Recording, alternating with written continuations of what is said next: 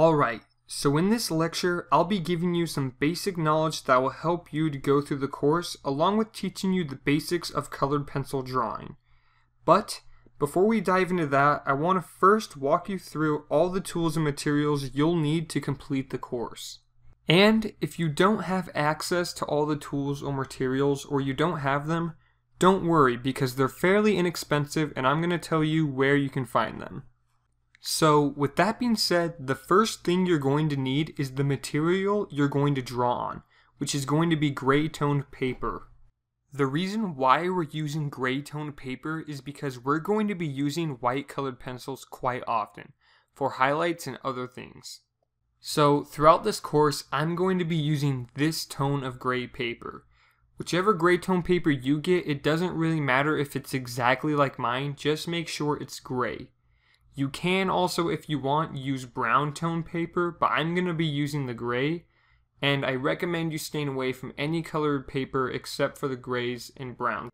Also, try not to choose paper that's too dark or some of your colors are going to have a hard time showing up. So throughout the course, I'm going to be using this sketchbook full of 50 pages of gray tone paper that I got from Michaels. Now, if you don't have a Michaels near you, you can probably find it at any other arts and crafts store, or you can get it off Amazon. I recommend this sketchbook because the pages aren't too small and they aren't too big, and it gives you plenty of paper to practice with throughout the course. Next, you're going to need a pencil sharpener. You don't need some electrical pencil sharpener or something big and fancy like that. All you need is something simple like this. Electric pencil sharpeners are going to break your lead a lot of the time because the lead in colored pencils are made out of really soft wax and isn't quite as strong as a normal pencil's lead would be.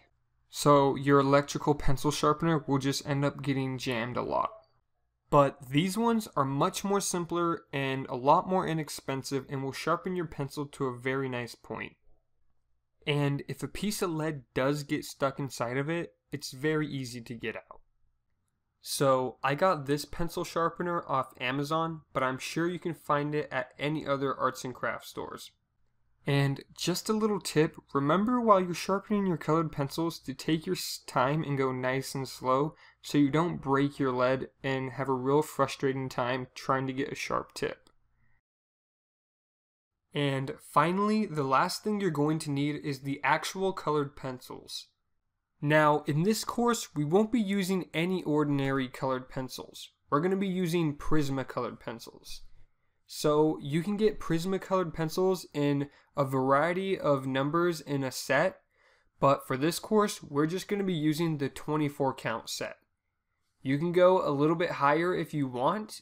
It is going to be more expensive, but I don't recommend going any lower than 24.